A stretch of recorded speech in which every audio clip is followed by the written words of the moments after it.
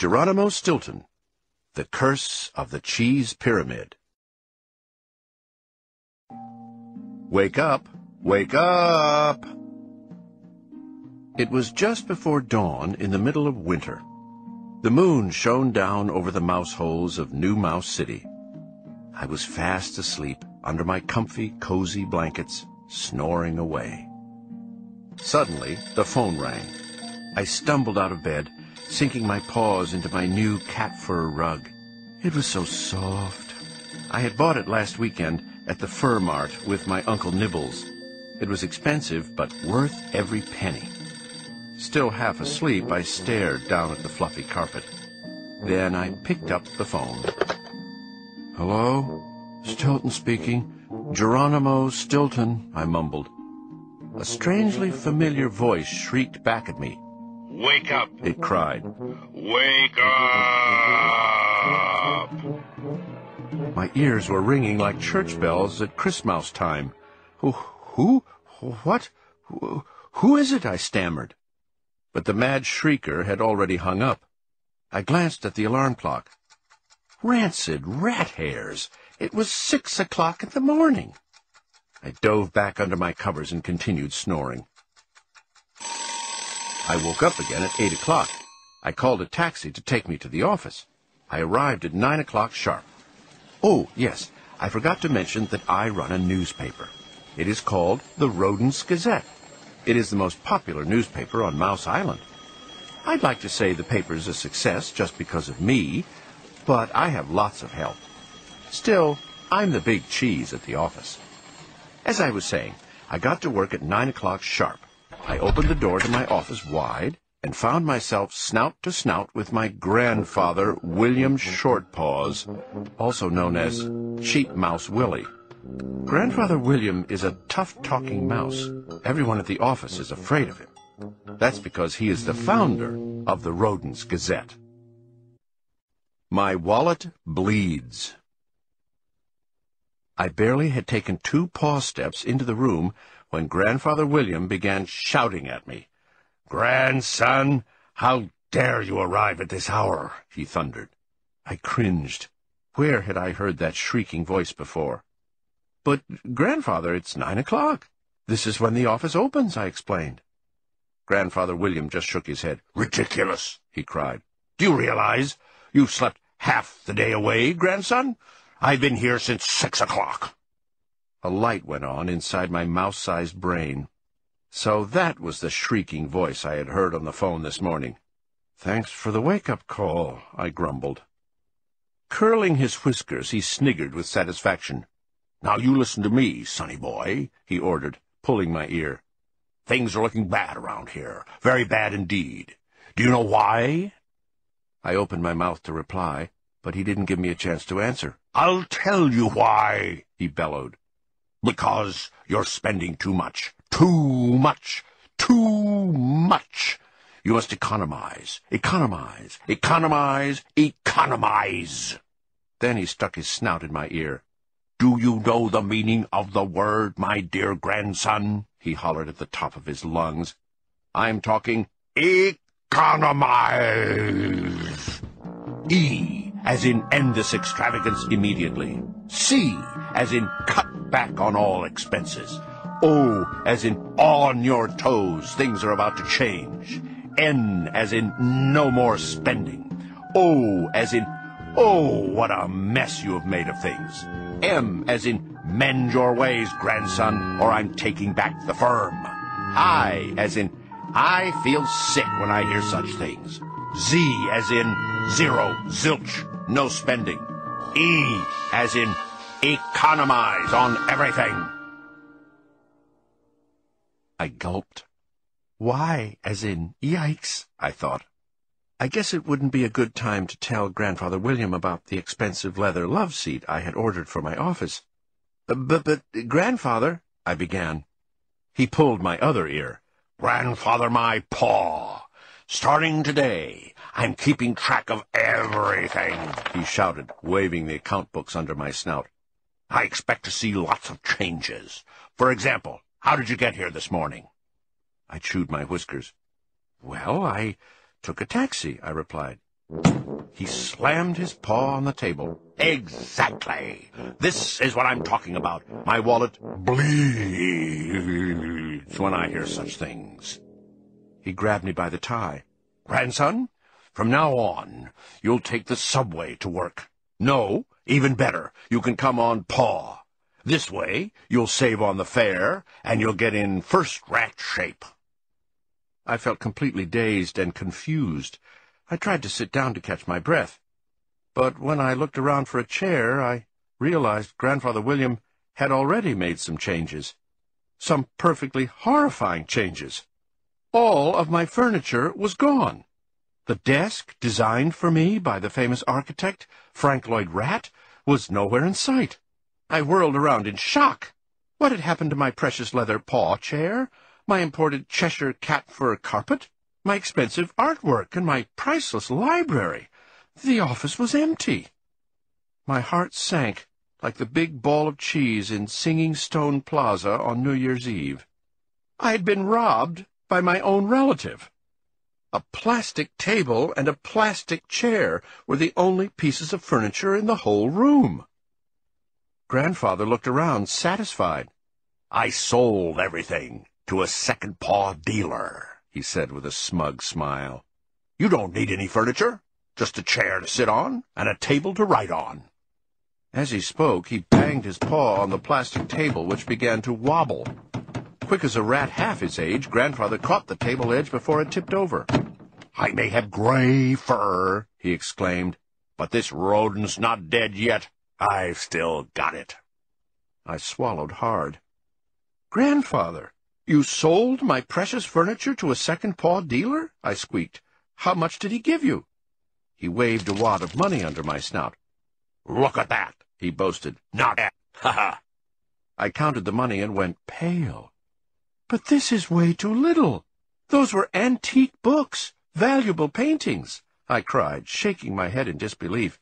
And they were mine. By now my head was spinning. I was in a sad state. I was either going to pull out all of my fur or sob like a newborn mouselet. Grandfather William didn't seem to notice. He stuffed the money back into his wallet. Then he shouted, Grandson, you are about to get a lesson in business you'll never forget. Remember, I am the founder of this firm. I can shut it down with a twitch of my tail. I fired them all. Just then I noticed something else. The office was so quiet. Where were the reporters, the editors, the proofreaders, and the secretaries? Could they all be taking a coffee break? Somehow I didn't think so. I had a terrible feeling. My whiskers began to tremble. Grandfather, I squeaked, where is everyone? He plopped down on the chair and grinned. He looked like a cat who had just swallowed a plump Thanksgiving mouse. I thought you'd never ask, grandson. Ha, ha, ha, ha, he said, laughing. He pulled me closer and put his snout up to my ear. I came up with the most brilliant idea, he whispered. Then he suddenly shouted at the top of his lungs. I fired them all. Have you any idea how much money we're going to save by getting rid of those cheese guzzlers? I jumped. Something was ringing, and it wasn't the phone. It was my ear. You fired everyone? I stammered. But, Grandfather, how are we supposed to run the paper? He snorted, waving his paw in the air. Grandson, I've made up my mind. The paper will be run by the family. Our family. The Stilton family, he declared. Just then the door banged open and 3 rodents charged into the office. The first was my cousin Trap Stilton, also known as Pushy Paws. He is a plump mouse with a loud voice who loves to tell terrible jokes. He's had a ton of different jobs, including ship's cook, cheese taster, stunt mouse, and extra in a horror movie. He played a zombie rat in the graveyard scene. Once he even took a job with the circus, training fleas to do silly tricks. Next came my sister Thea. She is the Rodent Gazette special correspondent. Thea can fly a plane, scuba dive, and ride a motorcycle. She has a black belt in karate. She has big violet eyes and more charm than last year's Miss Mouse Island. Thea's got a new sweetheart every week. It's true. That sister of mine could convince a starving rat to give up his last stick of cheddar cheese. Of course, Thea is also Grandfather William's favorite. The last mouse in the door was my adorable favorite nephew, Benjamin. He is 9 years old and the sweetest, most amazing little mouse ever. Oh, how I love my precious nephew. Geronimo, do this. Geronimo, do that. Grandfather William eyed us with pride. "My dear, dear family," he said. "Hold on to your tails. We're about to save more money than Scrooge Rat during the holidays. Ha-ha! Let's see. First, Geronimo can sort the mail and sweep the floors starting at 5 in the morning. During the day, Geronimo can also write the articles, take them to the printer, answer the phone, make photocopies, go to the post office, etc., etc., etc." I held up my paw in protest. "Wait a minute. Geronimo, do this. Geronimo, do that. Why do I have to do it all?" Grandfather William just shook his head sadly. "Well, cry me a river of cheese," he said. "Geronimo, I'm surprised at you. Why can't you be more like your unselfish little sister?" He then began to explain how Thea would be in charge of interviewing all of New Mouse City's VIRs, very important rodents. She would be going to parties and hanging out with celebrity mice, while I swept up mouse hairs. I was fuming. But there was no sense squeaking about it. Thea was Grandfather's darling, and that was that. To prove my point, my sister twirled around the office, showing off her new designer fur jacket. "Do you like it, Grandfather?" she asked. "I charged it to the paper. After all, I need to look fashionable in my position." Grandfather William beamed at her with pride. "Of course, my dear, sweet Thea," he agreed. "You charge anything you want to the paper." My sister threw me a smug smile. I bit my tongue. "So much for economize, economize, economize," I muttered under my breath. Just then, Trap passed Grandfather a basket full of sandwiches. "They're your favorite, Grandfather. Blue cheese with extra garlic and red-hot chili peppers." Grandfather licked his whiskers and began nibbling away on a sandwich. "Oh, this really hits the spot," he declared. "What would I do without you, my dear grandson?" Trap winked at me and announced, "Grandfather has hired me to be his personal cook." This was ridiculous. I was getting hotter than a bag of cheese popcorn in a microwave. Who would help me run the paper? At that moment I felt a tug on the sleeve of my jacket. It was my young nephew, Benjamin. "Uncle Geronimo, guess what?" he beamed. "Great-grandfather William has hired me to be his personal assistant." Grandfather stroked Ben's tiny ears. "Ah, the family. There's nothing like the family. The Stilton family, that is," I snorted. I could see I was the work mouse of the family. It looked like I would be the only one doing any work. Suddenly, Grandfather whirled around toward me. Uh-oh. What next? Maybe he'd ask me to sharpen all of the pencils by paw. Or maybe he'd want me to chop up twigs to make our own paper. "Geronimo, it seems you are not happy with your duties," he began. "Here it comes," I groaned silently. "Well, I've got a little surprise for you, grandson," he continued. He stuck a D.C. plane ticket under my snout. "Here you are. I'm sending you on a little trip. That's right, a trip far away from Mouse Island. You're going to Egypt to do a special report on the pyramids." I could hardly believe it. I felt like a new mouse. I hate traveling, but I've always wanted to see the pyramids. It was a dream come true. I stared at the tickets. "Thank you, Grandfather," I said, gasping. "When do I leave?" He put his snout right up to my ear. "Now!" he screamed. My ear was ringing again, but this time I didn't care. I was off to Egypt. Good luck. I was so excited. It isn't every day a mouse leaves the island to travel to Egypt. At the airport, I searched for my ticket counter. "Excuse me, where is the DC Airlines check-in?" I asked a mouse in an airport uniform. She gave me a look full of pity.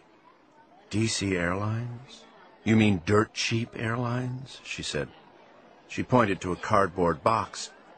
"Good luck," she called as I headed for the box. Good luck, I repeated to myself. What was that supposed to mean? Behind the box stood a plump ticket agent with greasy whiskers. She looked me over suspiciously. "Are you sure you want to get on this flight?" she barked. "You're not going to scamper off at the last minute, are you?" I blinked. "Why would I do that?" I asked, confused. Just then a shady-looking mouse approached me. "Hello, my furry friend," he crooned, pumping my paw in a crushing paw shake. "I'm Sammy Slickpaw, but you can just call me Slick." I winced, checking my paw for broken bones. Slick just grinned wider. "I'm here to offer you a life insurance policy," he continued. "Did you ever think your plane might crash?" I turned white. My heart started racing like Mario Mousetti at the track. Well, I try not to think about it," I mumbled. He nodded gravely. "Well, you really should," he said softly. "I mean, one minute these planes are up, the next minute they're down. Do you have any idea how many planes crash each year?" I gulped. I didn't really want to know. "Just think," Slick rattled on. "If you had a little life insurance, then your loved ones would be taken care of. Come on, sign here and take a load off your mind."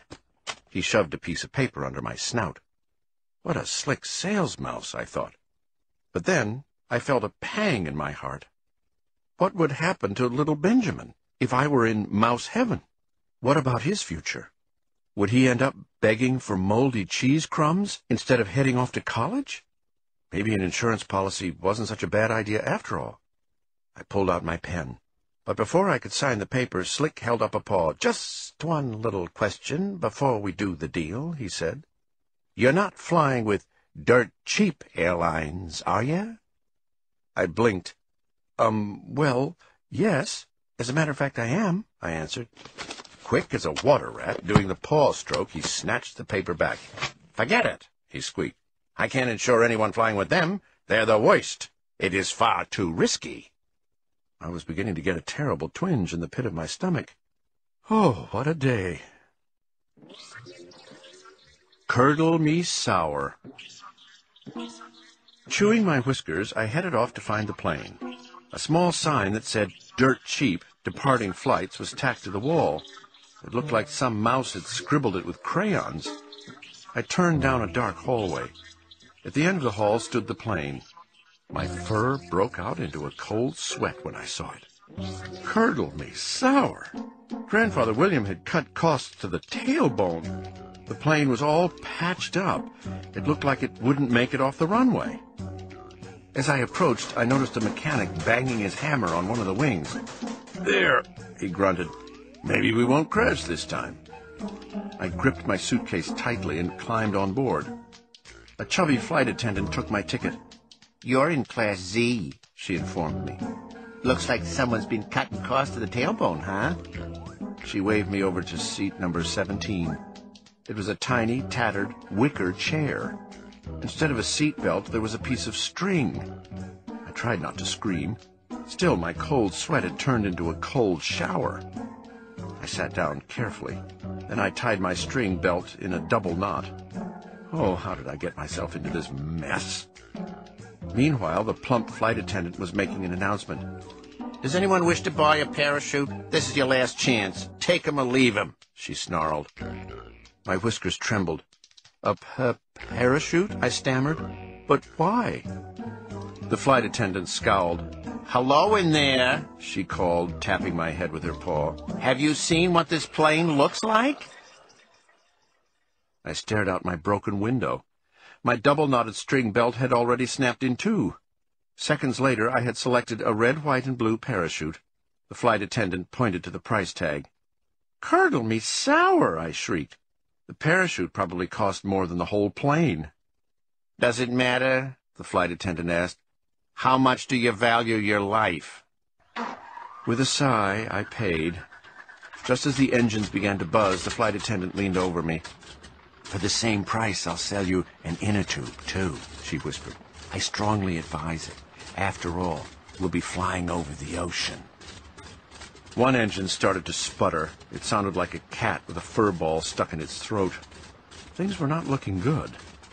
I threw more money at the flight attendant and grabbed the inner tube. Suddenly, a voice screamed over the loudspeaker. "Good morning, rodents. This is your captain, Crash Ratjack. My co-pilot today is Ted Simplesnout. I'd also like to introduce our flight attendant, Miss Sally Skinnyfur. In a few minutes, Miss Skinnyfur will be serving you a cheese snack. To everyone except those in Class Z. During the flight, you'll have a chance to watch our movie, Bat, Mouse, and Robin. Except, of course, those in Class Z. The restrooms are at the rear of the plane for everyone except those in Class Z, who've been provided with bedpans." I peeked under my seat. A metal bowl stared back at me. I crossed my legs and tried not to think of streams, waterfalls, or the place where I get my car washed. As the captain signed off, I tried to relax, but I heard the voices. It was the captain and the co-pilot speaking. "Simplesnout, did you remember to fill up?" asked the captain. The co-pilot let out an ear-piercing squeak. "Slimy Swiss balls," He cried. "I completely forgot, boss. But we have a tailwind, so we should make it." "You really think so?" The captain asked with a sigh. Simplesnout giggled. "Sure. You want to bet on it, boss?" He said. "I say, with a tailwind, we can just about make it. Anyway, if worse comes to worse, we can always do an emergency landing. It wouldn't be the first one, right? And besides, over there in Egypt it's full of sand, so we're sure to hit something soft." The captain groaned. "Simplesnout, you really are short in the brains department," He declared. "But I don't feel like waiting for the fuel truck. Let's just take off and see what happens." I jumped out of my seat in a panic. "I want to get off!" I squeaked. I headed for the front of the plane. The flight attendant blocked my way. "Cheese sticks! It's too late now, you noodle brain!" She shoved me back into my seat. "We're about to take off." The engines buzzed more loudly. The plane took off down the runway. Then it wobbled into the air. I let out a silent scream. My fur stood on end. It really was too late. Too late to get off the plane. Too late to switch flights. Too late to show Grandfather William who the real boss was. I was risking my life on a plane with no fuel, flown by two wacky pilots. Oh, what a day. How do you do? I'm Daniel E. Deadfur. The plane took off with a sputter and a cough. For the next 2 hours, we sailed along without a problem. Then, all of a sudden, the plane began shaking. No, I don't mean a polite little trembly kind of shaking. I'm talking about violent, jerky shaking. It reminded me of the time I got locked in my great-uncle Cold Paw's walk-in freezer overnight. I was shaking so hard from the cold I was seeing double. By the time they found me, I looked like a furry fudge pop. Miss Skinnyfur's voice interrupted my thoughts. "Passengers are kindly requested to hold their passports between their teeth," she instructed. "This way, your fur will be easily identified in case we crash." I gripped my wicker chair tightly. Maybe if I tried humming a tune, I would feel better, I decided. Yes, a happy little jingle might do the trick. But before I could think of one, the mouse behind me beat me to it. Only he wasn't humming a happy tune. He was humming a song that made grown mice cry. It was called Goodbye, Sweet Cheese, Goodbye. I turned around. I was snout to snout with a very odd-looking mouse. He wore a black wig and was dressed all in purple from his tail to his whiskers. His mustache drooped sadly over his snout. He wore a very unusual watch on his paw. It had a picture of an open coffin with a smiling mouse lying inside. He was reading a book with a dusty cover. It was called A Rodent's Guide to the World's Most Beautiful Cemeteries. I gulped. I wouldn't want to run into this mouse in a dark alley. He was creepier than a ghost cat on Halloween. "Allow me to introduce myself," the sad mouse said in a gloomy tone. "My name is Daniel E. Deadfur. I am an undertaker." I nodded. Now I knew why old Deadfur was so depressed. He spent his days staring at stiffs. With a heavy sigh, the unhappy mouse stared out the window. "Looks like we might crash," he predicted. "Oh, well, I guess you win some, you lose some." My whiskers stood on end. "Holy cheese!" I croaked. The undertaker blinked. "You sound surprised," he said, startled. "You must know air travel is very, very, very dangerous. Plus, we're sitting right on top of the wing. Did you know the wing is the most dangerous place to be when a plane goes down?" By now I felt faint. I tried taking deep breaths, but my lungs didn't seem to be working. Spots swam before my eyes. "No!" I screamed. "I'm too young to go. I haven't climbed Mount Everest yet. I haven't trekked through the great Mousewood Forest. And besides, I still have a whole unopened package of cheddar cheese bars at home in my fridge." Too bad no one heard me. I was so scared I had completely lost my squeak. Frozen with fear. Terrified, I squeezed my special lucky charm. It was a silver four-leaf clover. My nephew Benjamin had given it to me for my birthday. A tear slid down my fur.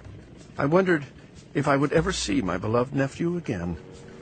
The plane was jumping up and down like my sister Thea in her step class at Ratzla Lane. I was frozen with fear. Why, oh why, did I get on this rat trap of a plane? Just as I was about to drown in my own tears, we stopped bouncing. The flight attendant made an announcement. "The turbulence is over," she squeaked. "Passengers are requested to keep their seat belts fastened. We'll be landing in half an hour." I heaved a sigh of relief. I knew we would make it, I told myself. But, of course, I spoke too soon. Seconds later, disaster struck. The engines died. The silence was sickening. "What did I tell you, simple snout?" The captain's voice squeaked. "I won the bet. I told you the fuel wouldn't last." I could hear the co-pilot grumbling. "Okay, boss, I guess you won. Looks like we need to try that emergency landing again," He sighed. My eyes popped open. Emergency landing? "Help!" I shrieked. I couldn't take it any more. My nerves were shot. What did I do to deserve this ending? I tried to be a good big brother to Thea. I know I was a doting uncle to Benjamin. And then, of course, there was my cousin Trap. Well, I guess I could try to be a better cousin. But Trap was so annoying. He loved to play mean jokes on me, like on my birthday when he put hot chili peppers in my cheesecake.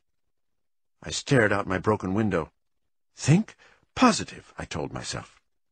The plane circled over the ocean, then it headed for the desert. It looked like we were about to dive straight into the sand. I squeezed my eyes shut. Then, suddenly, I heard a noise. Could it be? It was. The engines had started up again. With a jolt, we finally reached Cairo Airport. Wobbling, I headed for the exit. Crunchy cheese chunks.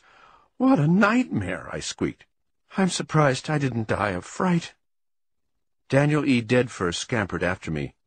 "If you think you're about to go, just give me a call," he said. He handed me his card. I shook my head and bolted out the door. Oh, what a day. Professor Allrat Spitfur. In the airport, I read Grandfather William's instructions again. I had to interview Professor Allrat Spitfur. He had invented a new way to create energy. I wondered what it could be. I loved hearing about scientific discoveries. Then I could write about them in my paper. I was getting into a taxi when my cell phone rang. "Hello, this is Stilton. Geronimo Stilton," I answered. Grandfather's voice blew out my eardrum. "Rotten rat's teeth!" he shrieked. "Did you not hear one word I said, grandson?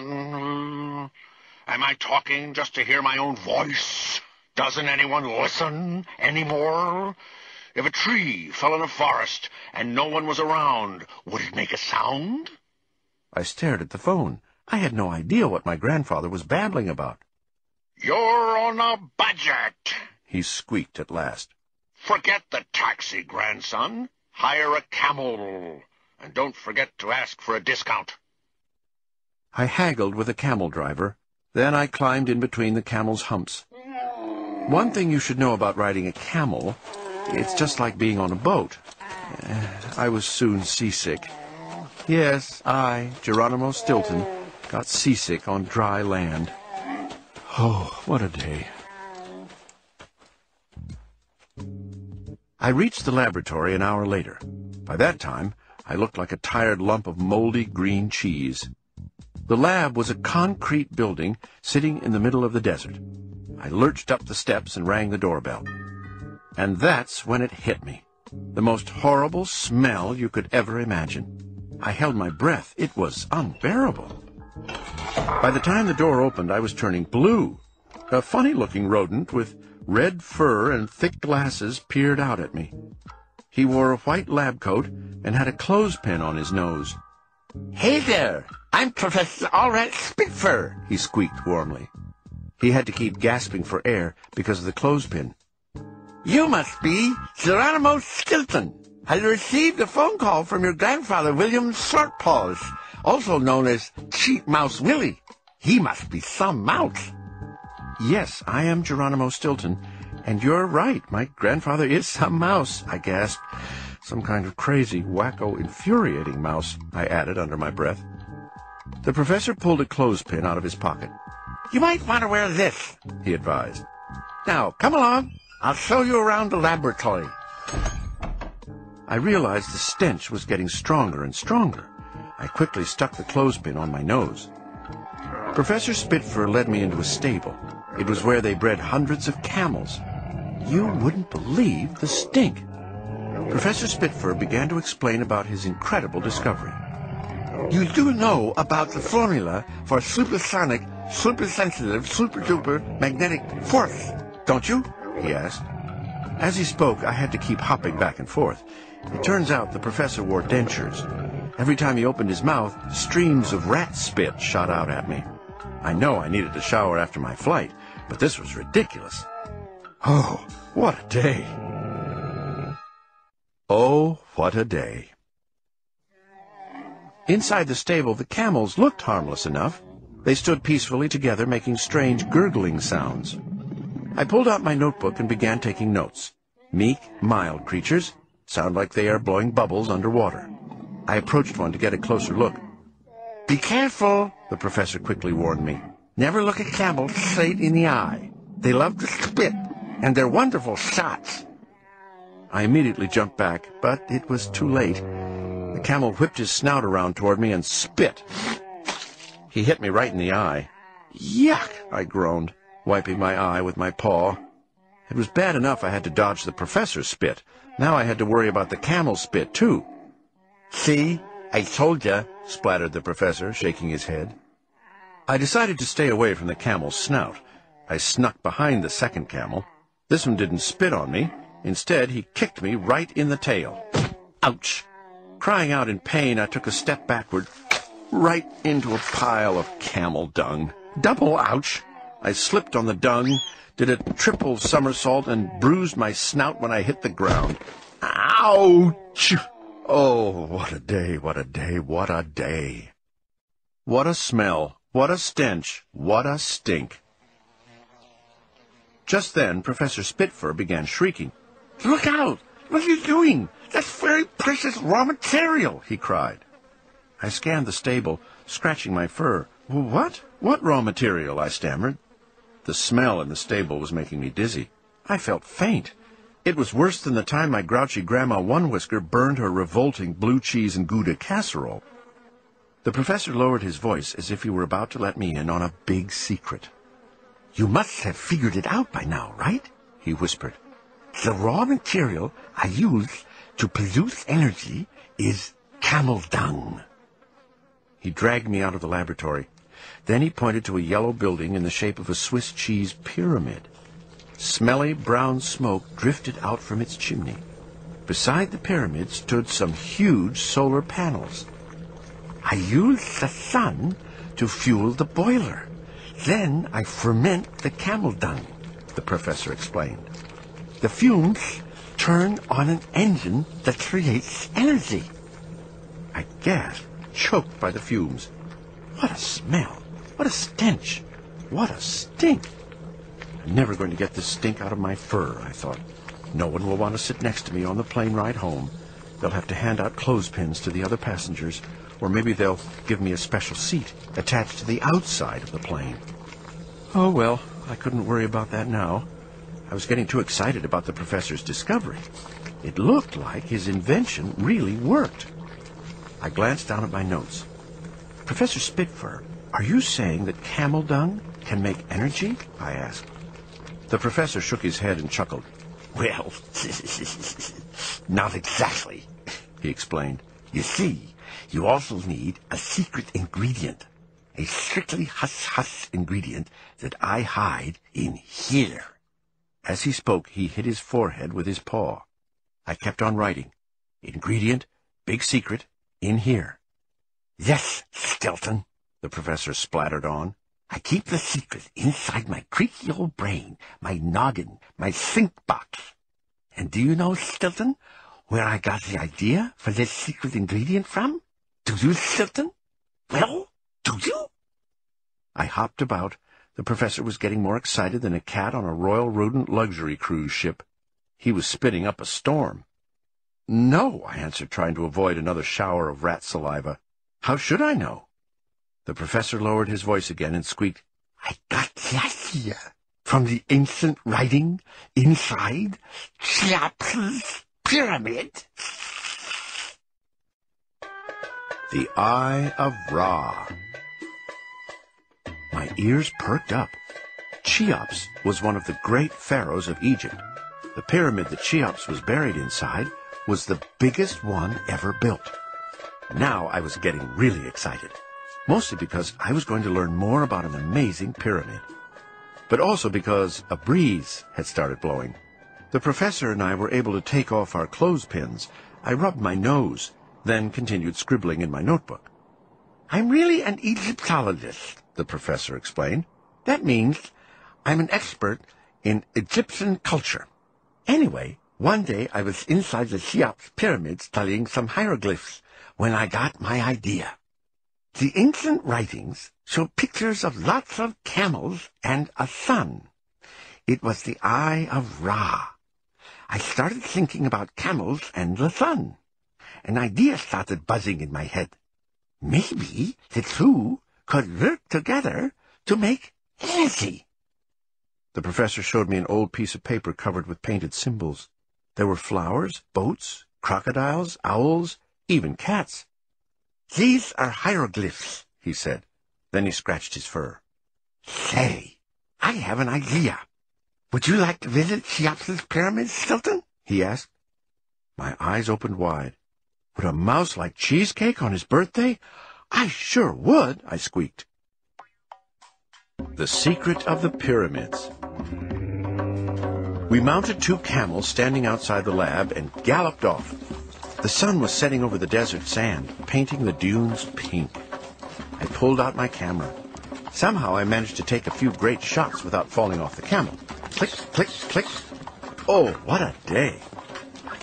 After a wild ride, we finally spotted Cheops' pyramid. The professor jumped off his camel and parked it like a pro. I slid off mine and crumpled to the ground. My snout was green from the crazy ride. Holy cheese, I murmured. My camel gave me a look that said, "You are one sorry, sorry mouse, Stilton." I wasn't sure why we had stopped, but I quickly found out. It seemed the professor had a little history lesson in store for me. He began to recite. The pyramids were funerary monuments dedicated to the pharaohs, like Cheops, Chefred, and Mycarinos. The pyramids have a square base. Inside, there are 1 or more burial chambers connected by secret corridors and passages. After his death, the pharaoh's body would be emptied of its internal organs. It was then treated with a special substance called mum to preserve it. Finally, it was wrapped in linen bandages and placed in a sarcophagus, a big stone coffin. The pharaoh's mummy was sealed inside the sarcophagus. Then, all of the pharaoh's riches were placed around it. That's because the Egyptians believed that after death, the soul went on a journey to the afterlife, taking all its treasures with it. Robbers have been digging through the pyramids for centuries, looking for the riches left beside the pharaoh's sarcophagi. The pyramids are still a great mystery to this day. They were built thanks to the labor of thousands of workers. Most of them were peasants. The peasants built these huge monuments to honor their pharaoh. Cheops' pyramid is the biggest stone structure ever built. How were the Egyptian workers able to lift such incredibly heavy blocks? No one knows for sure. Perhaps the workers transported the blocks using wooden rollers to slide them along. Professor Spitfur coughed. Then he added in a low voice, according to some theories, the Egyptians lifted the blocks by the use of telepathy or the power of thought. It is said they built the pyramids to honor aliens from some faraway galaxy. I glanced up at the sky. I hoped the aliens didn't decide to pay us a visit. I had enough trouble trying to handle my camel. Forget extraterrestrials. Oh, what a day. The Pharaoh's Curse. The professor pointed toward a tunnel on one side of the pyramid. "We're going this way," he said. "Don't forget your camera. This place is a sight to make you squeak." I gripped my camera and followed in the professor's paw steps. The ceiling was so low my ears brushed the ceiling. I shuddered. I hate being in small, tight spaces. Oh, well, there was no time to think about it now. The professor was spewing out information like a walking encyclopedia sales mouse. "Legend has it," he began in a mysterious tone, "that whoever desecrates a pharaoh's tomb falls victim to a terrible curse. For example, in 1922, 2 English mice discovered Tutankhamun's tomb in the Valley of the Kings. Inside, they found priceless treasures, the pharaoh's magnificent mask, his mummy, a solid gold sarcophagus, and also many statues, jewels, and precious stones. 26 mice witnessed the discovery. Many of them died in a mysterious way in the following years. That is how the legend of the curse was born." A shiver ran through my fur. All this talk about curses and death was giving me the creeps. I started taking pictures, even though my paws were shaking. Meanwhile, the professor let out a low chuckle. "By the way, Stilton, did you know I, too, discovered the tomb a month ago?" he said. "But nothing has happened to me. I'm still kicking up the old paws. I don't give a whisker about all these legends. It's just total nonsense." At that precise moment, something horrible happened. The professor tripped on a stone and smashed his snout on the ground. His flashlight went out. The room was totally dark. A dreadful silence followed. "Professor? Professor?" I cried. But there was no answer. I took a couple of paw steps forward.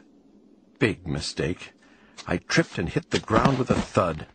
I looked around. It was dark. Pitch black dark.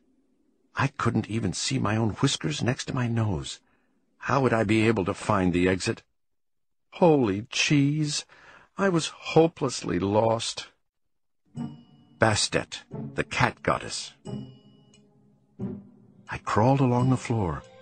I wanted to get back to the tunnel entrance, but I wasn't sure which way to go.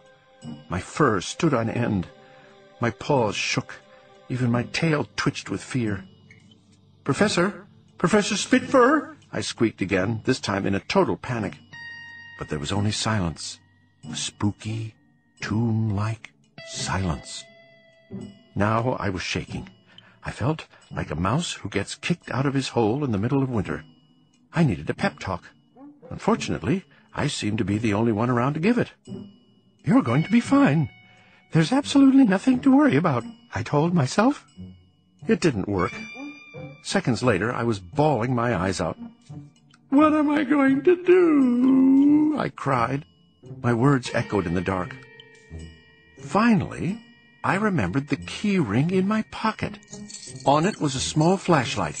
I switched it on. The light gave me courage. It lit up the wall in front of me.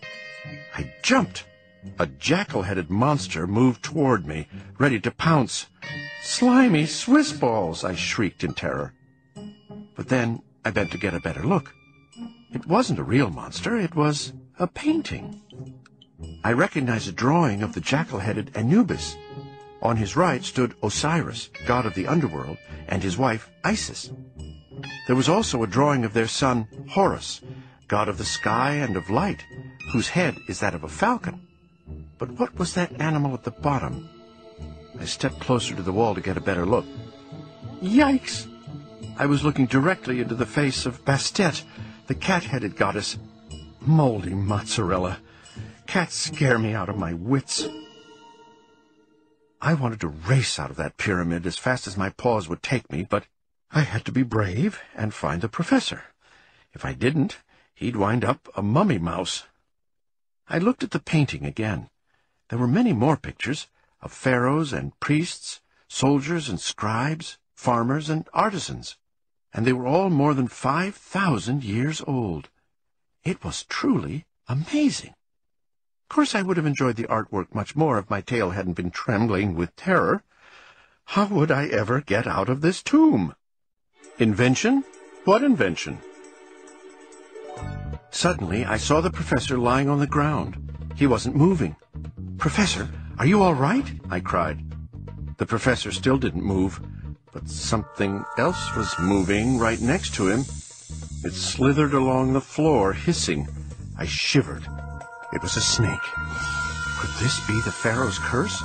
Was Spitfire being punished because he had discovered that tomb last month? Of course not, I told myself. Those were just silly old legends. I took a deep breath and grabbed the professor. In a flash, the snake flicked out its forked tongue.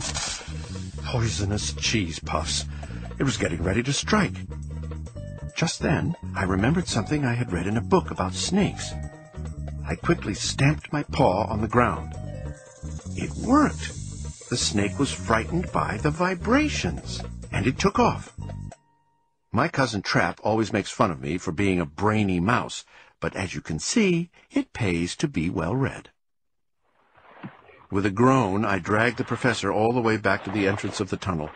I felt like I was pulling a 10-pound block of cheddar. He was one heavy rat. At last, my snout peeped out of the pyramid. A few minutes later, Professor Spitfire opened his eyes. "Professor, how do you feel?" I cried. The professor rubbed his snout. "I'm fine, just fine," he mumbled. "But who are you?" I blinked. Don't you recognize me, Professor? I'm Stilton. Geronimo Stilton," I stammered. He shook his head, scratching his red whiskers. "I've never seen your snout before." "You don't remember taking me to see Cheops's pyramid?" I asked. "You were going to explain to me how your extraordinary invention was born." He gaped. "What? Invention?" he repeated. "What invention?" "The invention of the thingy. I mean, of the camel dung," I squeaked. Professor Spitfire just stared at me. "Dung? Camel?" he murmured. "My dear young mouse, are you sure you're feeling all right? You didn't by any chance bash your head, did you?" He waved his paw in front of my eyes. "How many paws do you see?" he asked me. "Professor," I shrieked, "you're the one who bumped his head." "Maybe, but I don't remember a thing," he sighed. I pulled at my fur. Of all the rotten rat luck. "Does this mean you don't remember the secret ingredient? The one that you added to the camel dung to make energy?" I stared into his eyes. He stared back. For a minute he seemed like he might remember me. Then he opened his mouth to squeak. What ingredient? What dung? What camel? What energy? A floating piece of dynamite. It had been a terrible day. I had come to Egypt to get a scoop, but I was going home empty-pawed. I looked at my watch. Holy cheese, it was already 5 o'clock in the morning. The sun was rising on the horizon. What an amazing sight. Now I understood why the Egyptians worshipped the sun. They gave it several names. Ra, Atum, Amun. They even built obelisks to honor the sun. I took several pictures. Then I packed my things. It was time to head back home to New Mouse City. I said goodbye to the professor, who unfortunately could not remember anything about his invention. Oh, well, it wasn't every day a mouse got to see a real Egyptian pyramid, I told myself. I climbed onto my camel and galloped to the airport. Just as I was pulling up to the plane, my cell phone rang. It was Grandfather William. Grandson, He squeaked. you're not thinking of flying back, are you? You're bleeding me dry. Have you forgotten my little lesson in saving money already? You'll come back by boat. I groaned. I wasn't really in the mood for a long boat ride, but Grandfather had his mind made up. Go to the harbor, He barked. I've already booked your return ticket.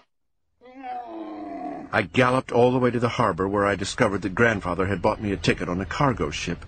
It was called the Dynamiter. I climbed on board. For some reason, I had a funny feeling about that ship. I soon found out why. It was packed with deadly explosives. One wrong move, and we'd be fried mice. It was a horrible journey. No luxury cruise for this mouse, that's for sure. I was stuck on a rickety old ship with sticks of dynamite as bunkmates. Yes, once again, Grandfather William had cut costs to the tailbone. The captain of the ship was a rodent named Squeaky Kaboom, but everyone called him Boom for short. He was a gray-furred mouse with a long scar on his snout and drooping whiskers. Boom loved to tell awful jokes. His great booming laugh could be heard day and night. Whenever he saw me, he would slap me on the shoulder and squeak, Be careful with matches, Stilton. We're a floating piece of dynamite here. Hey, why are you so pale? Ha, ha, ha, ha, ha. I could hardly believe I was stuck on this rat trap of a ship for 1 whole month. Why, oh why, had I wanted to go to Egypt? It was bad enough that I never got the story from Professor Spitfur, but now, to top it off, I was seasick. You see, I'm really not a sea mouse. I'm a land mouse at heart. I spent most of the journey home curled up in my bunk, shivering. Even my whiskers felt nauseous. I could not wait to get back home to New Mouse City. Psst! Psst! Hey, Stilton! At last we reached New Mouse City's harbor. I jumped off the boat and raced straight to the Rodents Gazette. I couldn't wait to see how things were going at the office. I was on my way up the stairs when I heard someone whisper, Psst! Stilton, over here. I turned the corner and bumped right into Schiff T. Paws. Schiff is the sales manager of the Rodents Gazette. I don't know how the paper would run without him. That mouse was one of a kind. He could sell papers to a rabid tomcat. Schiff, I squeaked, it's so great to see you. I'm sorry Grandfather William fired you. Schiff just smirked and stroked his whiskers. His beady eyes shone behind metal-rimmed glasses. Don't worry, Mr. Stilton, he cried. As it turns out, I was the only one to be rehired. Blue cheese shakes and triple cheddar burgers. I was shocked. Grandfather William never changed his mind. It was stuck on one track like the train at Little Whisker's Fun Park. Was he turning over a new leaf? Was he finally changing his cheap rat ways? Was I about to sprout wings and fly all over Mouse Island? I shook my head. Not a chance. Schiff T must have some slick trick up his paw, I decided. I was right.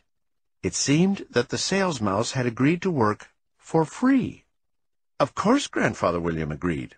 After all, free was one of his favorite words. "But don't worry, Mr. Stilton," Schiff added. "I have a fabu-mouse plan." I took Schiff up on his offer to talk about the plan over lunch. We headed off to the Rat Burger. We ordered 2 blue cheese shakes and 2 triple cheddar burgers. Then Schiff leaned in close and explained his plan to get back the Rodents Gazette. It was a good one. We left the Rat Burger 2 hours later. Schiff T slapped me a high five. "Ready, Mr. Stilton?" he asked. "Ready, Schiff," I squeaked with a grin.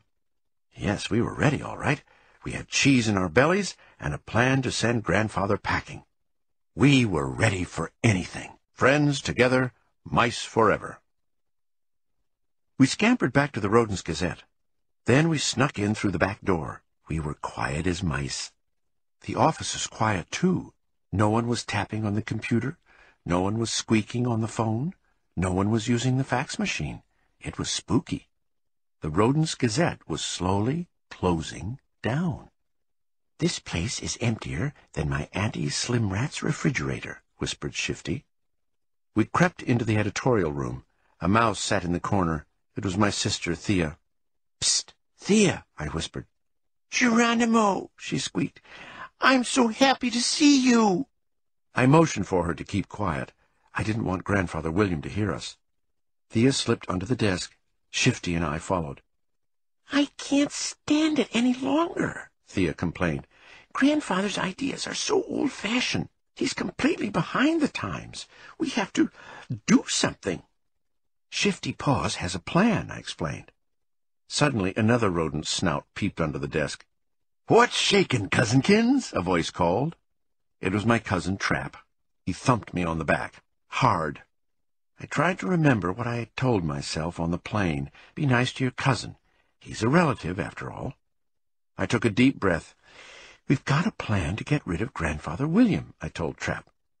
My cousin rolled his eyes. "Holy cheese! He's worse than the warden at Ratcatraz prison," he groaned. "He won't even let us take Saturday or Sunday off. Count me in." Just then another snout peeped under the desk. "Uncle Geronimo, you're back," my nephew cried. He threw his paws around my neck.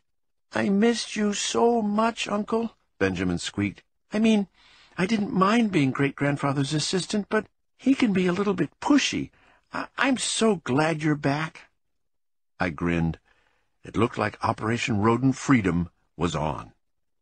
To seal the deal, we twisted our tails together and squeaked, "Friends together, mice forever." I'm such a genius. Like James Bond rat on a secret mission, we snuck into my office. Grandfather sat behind the small plastic table. He was muttering in an angry tone. "Thundering cattails. Just look at these expenses. Who would think toilet paper could cost so much? My wallet bleeds to see such things." He scratched his furry head. Then his eyes lit up. "I've got an idea," he shouted. "Starting today, we'll give up toilet paper. We'll use old newspaper sheets instead. That will cut down on our costs. Perfect. I'm such a genius." He was very pleased with himself. He really was one special mouse. Especially cheap, that is. Grandfather stared back at the books, frowning. "We still need to SAVEMONEY," he mumbled. "Let's see. I could work out a time mechanism for the toilets. When a mouse goes to the bathroom, the door will open after 30 seconds. Either you're done, or you're wasting precious time. Ha ha ha! I could also hide the coffee machine, so no one will waste time taking a coffee break. I could even turn off all the electricity." "Wait a minute," he continued, twisting his whiskers in a knot. "If I cut the electricity, then the computers wouldn't work." He frowned again. But after a few seconds, he slammed the table with his paw. "Who cares?" he declared. "We'll just go back to using typewriters. Just like the old days. Ha ha ha ha ha!" At that moment, Thea jabbed me with her elbow. "I told you," she hissed. "Grandfather's gone off the deep end. He's lost his marbles. The cheese has slipped off his cracker. We've got to stop him. I nodded. We had to do something right away. We all loved Grandfather. Still, his crazy cost-cutting ideas were about to ruin his own newspaper. Just then, Shifty Paws spoke up. "Let's go to the phone," he declared. "It's time to put our plan into action." Who's paying? We crowded around the phone. This was it. I nodded to Thea. She put a clothespin on her nose and dialed Grandfather's number. "Hello? Is this Mr. Shortpaws?" my sister said in a funny voice. I held my breath. Hopefully Grandfather would not realize the caller was his favorite grandchild. Yes, I'm Shortpaws, William Shortpaws, Grandfather thundered. Thea held up the phone so we could hear his response. "Mr. Shortpaws," Thea continued, "I'm calling from the Royal Water Rats Cruise Line. I've got some great news for you. Do you have a minute?" Grandfather snorted. A minute? He scoffed. I don't even have a second. Time is money, and money is time. I'm trying to run a business here. Tell me what you want, or I'm hanging up. With a squeak, Trap snatched the phone away from Thea. Thea snatched it back. They began to wrestle silently over the phone. I put my head in my paws. Those two loved to fight as much as I loved my precious petrified cheese collection. At last, Shifty Paws grabbed the phone. "Mr. Shortpaws, my mouse," he boomed in a deep voice. "I am the owner of the Royal Water Rats Cruise Line. How are you today?" He didn't give Grandfather a chance to reply. "I have wonderful news for you. You are the first prize winner of a Fabumouse World Tour on one of our cruise ships." Grandfather gasped. But, who's paying? "We are, of course. Royal Water Rats Cruise Line. Everything is free, Mr. Shortpaws," Schiff rambled. "Your ticket will be waiting for you at the harbor. But you must leave right away. Otherwise, we'll have to give your prize to another lucky mouse." Suddenly, we heard an ear-piercing shriek. No! Don't give it to anyone else. It's mine! Grandfather screamed. Mine, mine, mine! I've never won anything in my life. Holy cheese! A free trip around the world? How could I refuse? I knew someday my ship would come in. Grandfather chuckled at his own bad joke. He slammed down the phone. Then he rushed out the door. I stuck my head into my office. Grandfather had left us a note. "The party is over.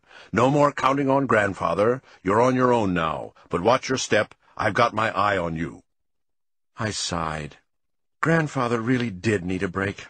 A little vacation would do him good. And a free vacation was his favorite kind. He would never know we had all chipped in to send him away. Of course, even a cruise around the world wouldn't keep Grandfather away forever, but at least we'd have our toilet paper for a little while. Crocodile tears and salamander slime. News of Grandfather's big trip traveled fast. Soon, all of my co-workers were back behind their desks. They were happy to be working at the Rodents Gazette once more. I was happy, too. I'd forgotten how much I missed their furry faces. Finally, everything was back to normal.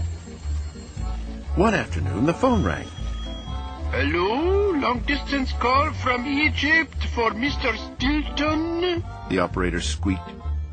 "Yes, this is Stilton speaking. Geronimo Stilton," I said. There was a crackling on the line. Then a distant voice squeaked. Geronimo? It's all Rat Spitfire. My heart did a tap dance. The professor remembered me. Maybe he had remembered about his experiment, too. "Professor, it's so great to hear from you," I replied. Ever since I had returned from Egypt, I couldn't stop thinking about it. It really was a fascinating country. The professor thanked me again for saving his life. He told me that he remembered everything, except for one small detail. He couldn't remember the mysterious ingredient he had added to the camel dung. As soon as I identify it, though, I'll let you know, the professor assured me. You can have the first interview. I grinned. Somehow I knew I'd be hearing from him again.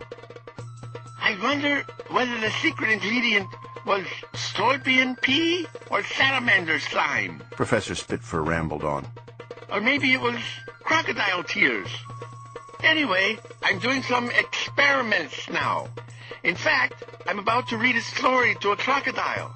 It has to be so sad it will bring tears to his eyes. What do you think, Stilton? Should I try The Little Match Rat or Snow White and the Seven Mouselets? I smiled under my whiskers. What a character, that all-rat Spitfur.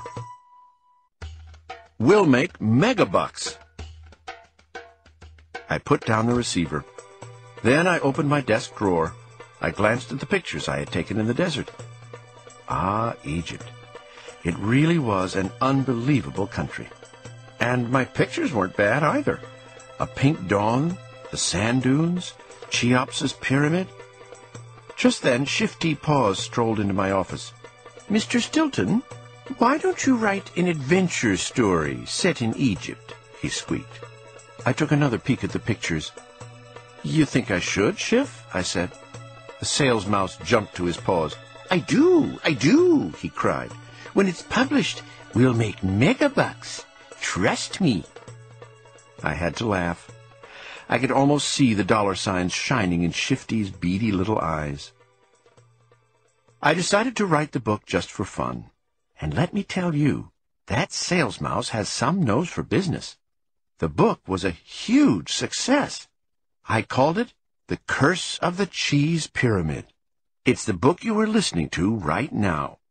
Yes, you are listening to a genuine Geronimo Stilton bestseller. Grandfather again? Days, weeks, months went by. Very early one morning, I was fast asleep under my comfy, cozy blankets, snoring away. Suddenly, the phone rang. Ring, ring, ring. I got out of bed half asleep, sinking my paws into my cat fur rug. Still soft as ever, I thought. I reached for the phone. "Hello, Stilton speaking. Geronimo Stilton," I mumbled. A strangely familiar-sounding voice shrieked back at me. Wake up!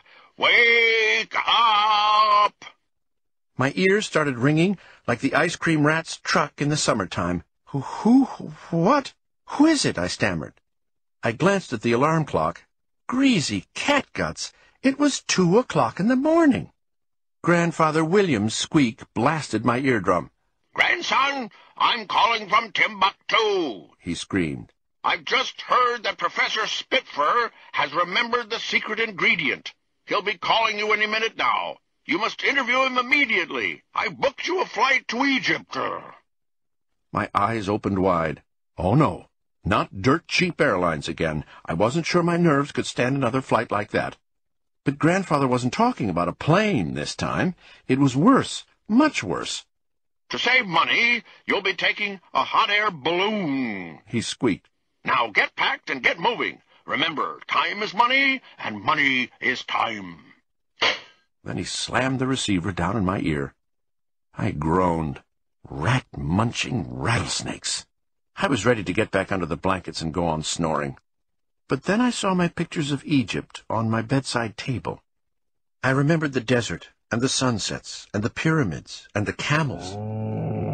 Okay, so maybe I wasn't so crazy about those camels, but I did have one amazing adventure. I pulled out my suitcase and began to pack. Yes, I, Geronimo Stilton, was headed back to Egypt. But that's another story.